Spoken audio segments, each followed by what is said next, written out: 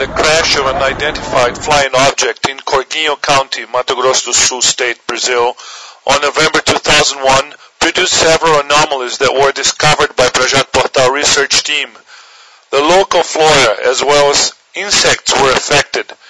Many plants had its colors changed to an odd shade of red, perhaps due to the strong radiation measured on the site.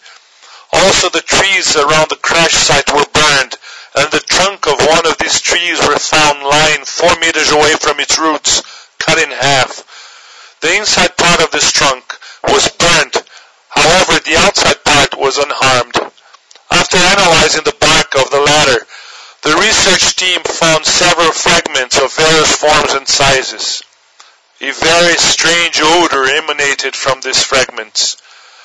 The Projeto Portal research team also found several stones melted together, due perhaps to the high temperatures reached when the unidentified object crashed down.